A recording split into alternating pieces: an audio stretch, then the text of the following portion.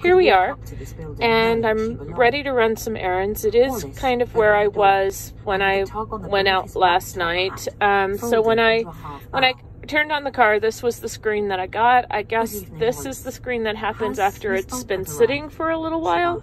I'm not sure, but anyway, here we are. And so I just want to make a note that this screen is different than when I took it in.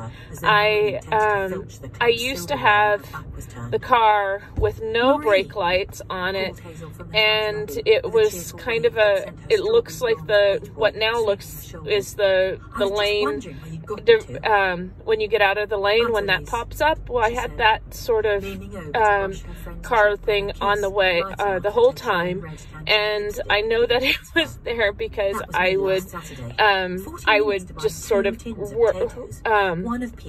go out of the lane so that I get the beep just to test it, to make sure that it was calibrated right. And so this looks weird, and I'm not all that comfortable with it, but if that's an update and that's what it's supposed to be, okay, I'll learn to live with it. But this is really annoying. I don't like it when it shows my brake lights are on. Right? I know when I'm pressing my brake lights. All right, so anyway, we're off for the day.